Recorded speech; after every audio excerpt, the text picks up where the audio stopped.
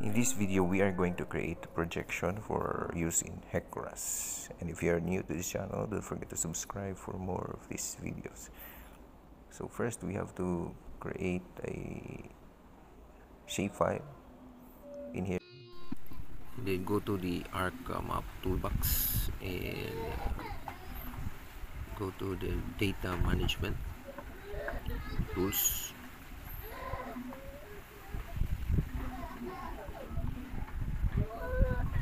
And then go to the projections and transformation,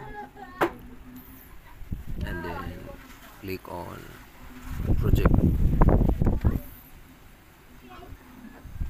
and then load the shapefile we have created.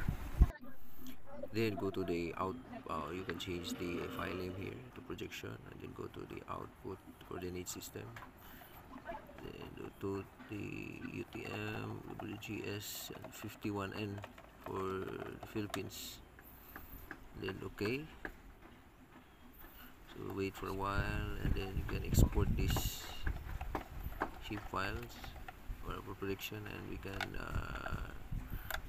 change the file name to projection. And then click save. And then we open our HECRAS so that we can try this created projection. Go to the RAS mapper, and then go to the project, then set the projection, and we open the projection that we have created. So set projection pro EG, then click OK, and then we create new raster terrain.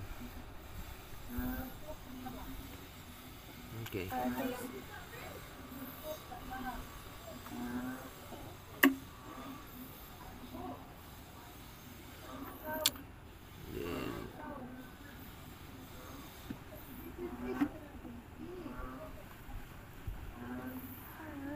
Then create, so we can find here that our terrain is successfully loaded, which means that our projection is right for our setting in the Philippines. So thank you guys for watching, and please don't forget to subscribe for more of these videos. Don't forget to share and comment.